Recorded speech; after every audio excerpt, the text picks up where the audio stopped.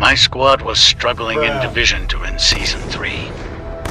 We needed a leader that could get us out of Division 2. I think the God of Thunder's return is inevitable.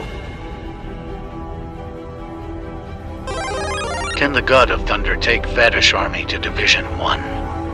Only one way to find out, I guess. God of Thunder had instant impact on my squad.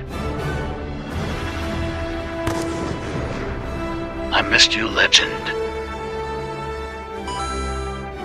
Fatish Army became unstoppable since Kaka's arrival.